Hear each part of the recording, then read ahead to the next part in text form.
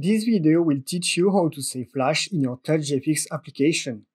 The demo showcase here saves over 90% flash while keeping an attractive UI and good performances. It is made possible by 4 features that will be shown today. Let's go!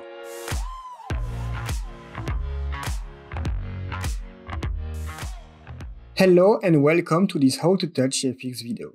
This content is intended for users who want to optimize their project and already know the basics of TouchGFX. Indeed, we'll see features such as L8 color formatting, image compression, SVG images, and finally, vector fonts. Without those features, the showcase demo will take over 10 megabytes, but we are able to lower it to around 800 kilobytes, a massive difference in embedded projects. The first flash saving concept is L8 color formatting. First, we will see how it works, and then we will use it inside Designer.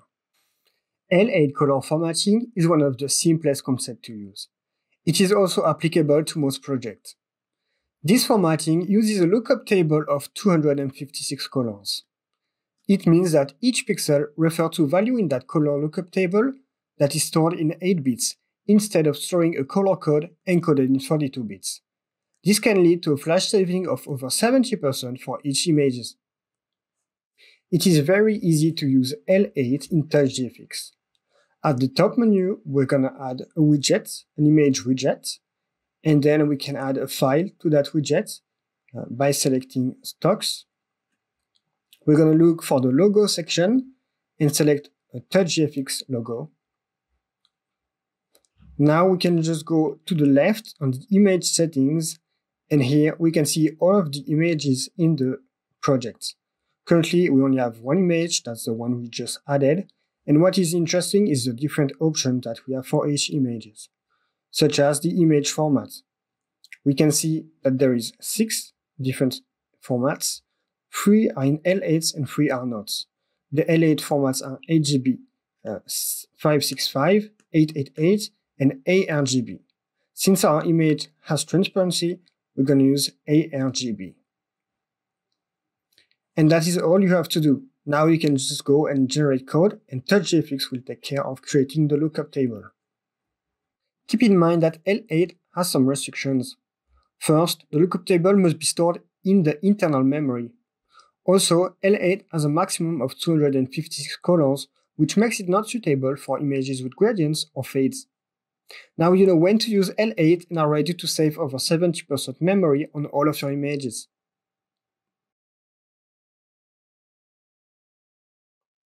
The second flash saving concept in TouchGFX is image compression.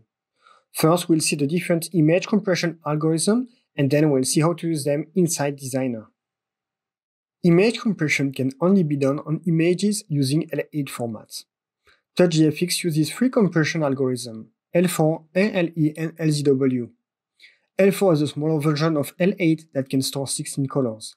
ALE looks for repetition of pixels in a row and can only be done on images with maximum 64 colors. Finally, LZW looks for patterns in an image. Here you can see the different flash saving for each algorithm. In that case, ALE is the best, but it is not always the case. It is recommended to keep the selection in auto to let TouchGFX choose the appropriate compression. Let's see how to use image compression in Designer. Here we have our previous image that is already using the L8 image format, so we can select a compression algorithm. We see the 3 that we talked about, L4, ALE, and LZW, but we also see Auto. Auto allows us to let TouchGFX decide which compression algorithm is the best. It is recommended to use it, so let's just do that. Here we could generate code and it will work perfectly. But instead I want to show you something else. I mentioned that ALE can only be used on images with a maximum of 64 colors. This image, however, uses more than 64 colors.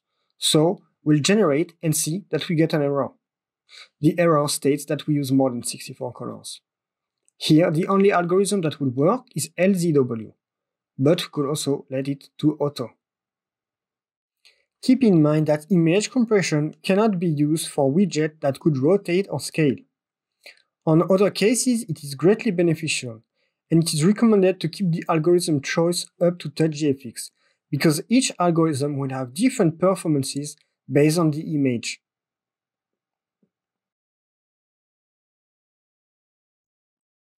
Now, when you need to use a widget that could rotate or scale, you can still save Flash. This is done by using an SVG. First, we're going to see how it works and then how to use it in Designer.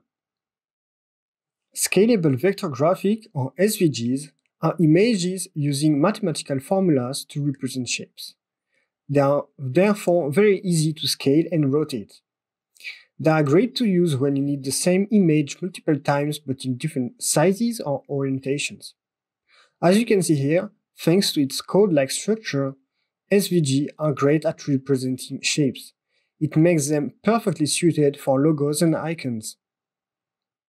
Using an SVG image in TouchGFX Designer is very easy. All you have to do is to go at the top on the widget bar, select Image Widget, and at the bottom you can see SVG Image. Now you have created your SVG widget. You can change the SVG file.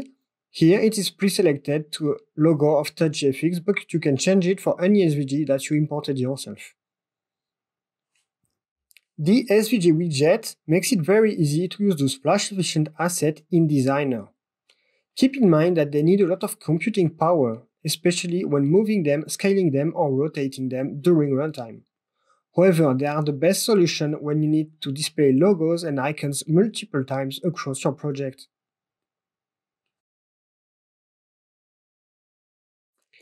The final flash saving concept in TouchGFX is vector font, which follows the same principle as SVG but for fonts. Vector fonts use the same principle as SVG to store information. It makes it very suited when using multiple sizes for the same font or when using big sizes. Here you can see the example of the letter G in Verdana in 3 different sizes. With regular bitmap, it takes 788 bytes. However, with vector fonts, it only takes 170 bytes. Let's see how to use vector font inside Designer. We're going to start by adding a text area.